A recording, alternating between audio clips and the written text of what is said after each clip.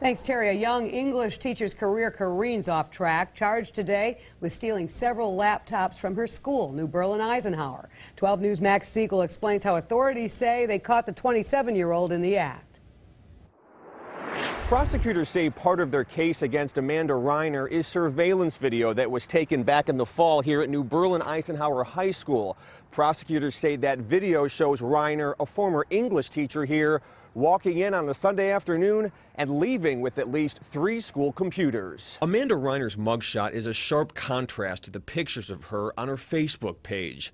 According to a criminal complaint filed Monday, Reiner is facing 4 misdemeanor charges for allegedly stealing 3 laptops and reselling another from New Berlin Eisenhower High School this past fall. Prosecutors say surveillance video, which they have not released, shows Reiner in the school on a Sunday in October, stopping in various classrooms. She then leaves the school carrying a laptop bag and a blue Rubbermaid type bin. The case came to light when a man Reiner allegedly sold one computer to contacted Dell to register the machine in his name. When Dell traced it, it discovered the laptop belonged to the school district.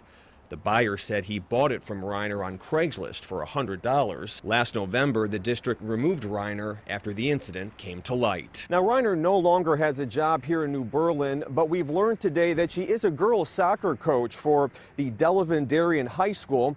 We've also learned, according to her Facebook page, that she has orientation for a new teaching job next month.